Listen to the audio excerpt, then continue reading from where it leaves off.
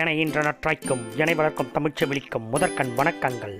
உலகெங்கும் நிறைந்துள்ள தமிழ் பேசும் நல் உள்ளங்களுக்கும் இந்த வீடியோவை பார்த்து கொண்டிருக்கும் உங்களுக்கும் கரம் குவித்து சிரம் தாய்த்தி யூகேவின் அன்பான வணக்கங்கள். சாபங்கள் சாபங்கள் என்றாலே நம்மையும் அறியாமல் நம் மனதில் ஏதோ இனம் புரியாத பயம் ஏற்படுகின்றது அல்லவா? ஆனால் இந்த வீடியோவை சும்மா ஜாலியா என்ஜாய் பண்ணி பாருங்க. சாபங்கள் இருக்கின்றன என வரலாறு கூறினாலும் சாபங்கள் பலிக்குமா என்ற கேள்வி இந்த 21ஆம் நூற்றாண்டு மக்கள் மத்தியில் இருக்கவே செய்கின்றது. பிறர் ஏதாவது பிழை செய்தால் அல்லது தான் செய்வதற்கு வழி இல்லாமல் திக்குமுக்காடும் போது அல்லது தன்னை இன்னலுக்கு உட்படுத்தியவரை குறைந்தபட்சம் வாய் வார்த்தைகளையாவது பயன்படுத்தி கடுமையாக சபிப்பார்கள். பெரிதும் இவை கட்டுக்கதைகள் என்றே பலரும் கூறுகின்றனர். ஆனாலும் உலக வரலாற்றில் அந்த கருத்தை மறுத்து சாபங்கள் உண்மையில் உள்ளன என்பதை நிரூபிக்கும் விஷயங்கள் உள்ளன. அத்தகைய 7 சாபங்கள் பற்றி நாம இந்த வீடியோவில் பார்ப்போம். அமெரிக்க அதிபர்களுக்கு அளிக்கப்பட்ட சாபம், அதிபர் கென்னடி குடும்பத்திற்கான சாபம், பனி மனிதனின் சாபம், சூப்பர்மேன் கேரக்டர் சாபம், கோஹினூர் வைரத்தின் சாபம், அழும் சிறுவனின் ஓவியத்தின் சாபம், ஜோசப் ஸ்டாலினுக்கு அளிக்கப்பட்ட சாபம். இவ்வாறு உலகத்தையே கதிகலங்க வைத்த உலக வரலாற்றில் சபிக்கப்பட்ட பிரபலமான 7 சாபங்களை பற்றி பார்ப்போம். வணக்கம், நான் உங்கள் யூகே. இந்த வீடியோவை ஸ்கிப் பண்ணாம கடைசி வரை பாருங்க.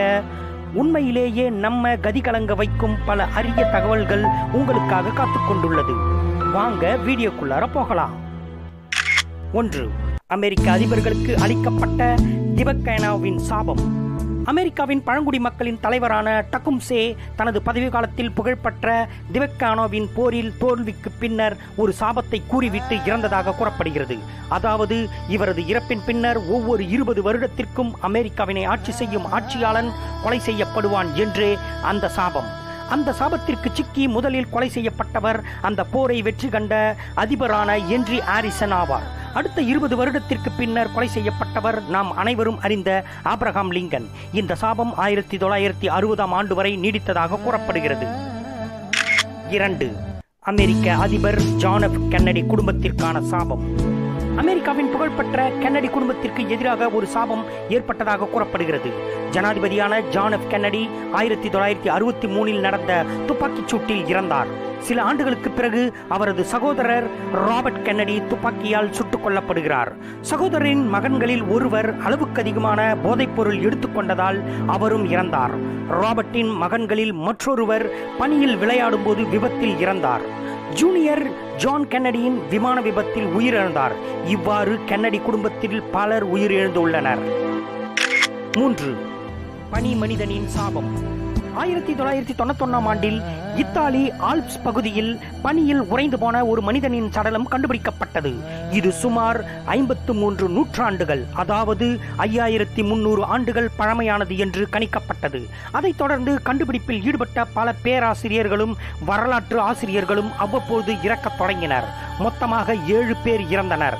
அவர்களில் 4 பேர் திடீர் விபத்துக்களில் இறந்துள்ளனர். அவர்களின் அந்த மரணத்திற்கு காரணம் உறைந்த பனியில் இருந்து எடுக்கப்பட்ட மனித சடலத்திற்கு உரித்தான மனிதன் மீது இருந்த ஒரு பயங்கரமான சாபம் என்று பெரிதும் நம்பப்படுகின்றது.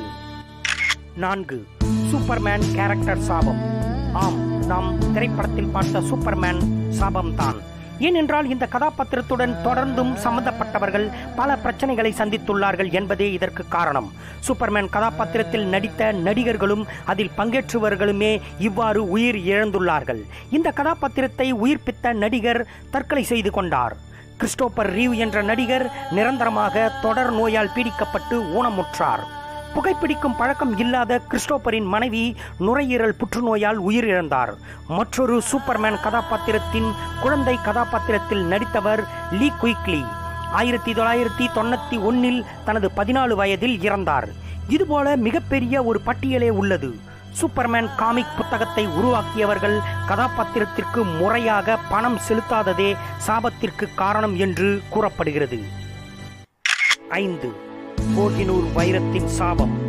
கோஹினூர் டைமண்ட் என்பது இந்தியாவிலிருந்து கண்டுபிடிக்கப்பட்ட மிகவும் பிரபலமான மற்றும் அதிக விலை மதிப்புமிக்க வைரங்களில் ஒன்றாகும். அதேபோல இந்த கோஹினூர் வைரத்துடன் கடுமையான ஒரு சாபம் ஒன்றும் இணைக்கப்பட்டுள்ளது. அதாவது கோஹினூர் வைரம் ஒரு பெண்ணுக்கு சொந்தமானால் அந்த பெண்ணுக்கு செழிப்பை அள்ளி கொடுக்கும். அதே வைரம் ஒரு ஆணிடம் சென்றடைந்தால் அவன் உயிரோடு இருக்க மாட்டான், அல்லது அவனைப் போல ஒரு துரதிர்ஷ்டசாலி யாரும் இருக்க முடியாது. தற்பொழுது இந்த கோஹினூர் வைரம் இங்கிலாந்து ராணியிடம் பராமரிக்கப்பட்டு வருகிறது. 6. அழும் சிறுவனின் ஓவியத்தின் சாபம். 1950களில் தான் இந்த அழுகின்ற சிறுவனின் ஓவியம் பிரபலமானது.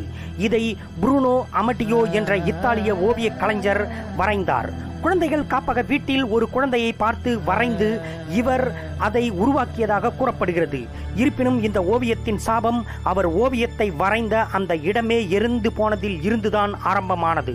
ஆனால் அவ்வளவு பெரிய விதத்திலும் ஓவியம் சிறிதும் பாதிக்கப்படவில்லை என்று கூறப்படுகிறது. இதையடுத்து அந்த ஓவியத்தை வாங்கிய தம்பதியரின் வீட்டிற்கு தீ ஏற்பட்டுள்ளது. ஆனால் அப்போது கூட இந்த ஓவியம் சிறு கீறல்கள் அளவும் சேதமடையவில்லை. இந்த ஓவியத்தின் பிரதிகள் பிறகு அடிக்கடி எரிந்து போன வீடுகளில் இருந்து தொடர்ந்து கண்டுபிடிக்கப்பட்டுள்ளது என்று கூறப்படுகிறது. இந்த அடிப்படையில் சாபம் தொடர்ந்து ஓடிக்கொண்டே இருக்கிறது. 7. ஜோசப் ஸ்டாலினுக்கு அளிக்கப்பட்ட திமுர் கல்லறையின் சாபம்.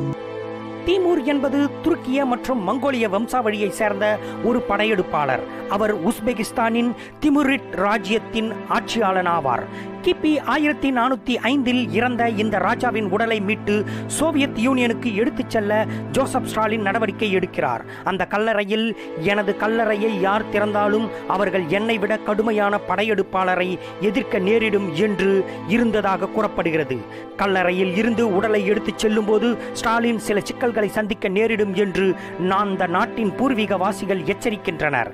அதையும் தாண்டி இந்த உடலை எடுத்துச் சென்ற 3 நாட்களுக்கு பிறகு ஜெர்மனி நாட்டை சேர்ந்த நாசி படைகள் சோவியத் யூனியனை ஆக்கிரமிக்கின்றன. இந்த படையெடுப்பால் மில்லியன் கணக்கான மக்கள் படுகொலை செய்யப்பட்டுள்ளனர். இதன் மூலம் இந்த கல்லறையும் உடலும் சபிக்கப்பட்டதாக கூறப்படுகிறது. இந்த வீடியோ உங்களுக்கு பிடிச்சிருக்கும் நான் நம்புறேன். பிடிச்சிருந்ததுனால் லைக் பண்ணுங்க, கமெண்ட் பண்ணுங்க, ஷேர் பண்ணுங்க. மேலும் நம்ம UK மோட்டிவேட்ஸ் தமிழ் சேனலை சப்ஸ்கிரைப் பண்ணுங்க. பக்கத்தில் இருக்கும் பெல் பட்டனையும் பிரஸ் பண்ணுங்க. அப்பதான் நம்ம UK மோட்டிவேட்ஸ் தமிழ் சேனல்ல தினம் மாலை 5 மணிக்கு வரும் புத்தம் புதிய வீடியோக்களுக்கான நோட்டிபிகேஷன் உங்களுக்கு கிடைக்கும். நிறைவாய் உயர்வாய், நான் உங்கள் UK.